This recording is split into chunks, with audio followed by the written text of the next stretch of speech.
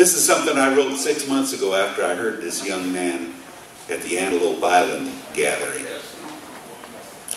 At a time when family ranches are fading to the past, and the kids move to the city and are taught to not look back, with their faces stuck in cell phone screens and hubcaps in their ears, and vegans telling what to eat, and teachers filled with fear of a child learning how to shoot or taught to throw a calf, it's such a breath of fresh air just to hear a kid like Thatch. This young man's years don't count to much, but his eyes are 55. He handles pen and paper as well as he can twirl twine. He knows the value of the land and how to keep it green. And the freedom of the cowboy life is more.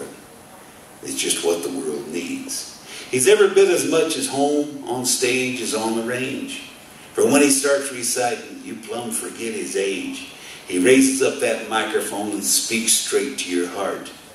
His words come through with images that never will depart, of clean and honest living and a closeness to the land, or what the world needs right now, and it's slipping from our hands. I can't help thinking that the Lord could see the cowboy's plight and send an angel down this way to lead us to his light. With Thatch, the West has found new hope, a nugget in a stream. Let the future of the family ranch be more than just a dream.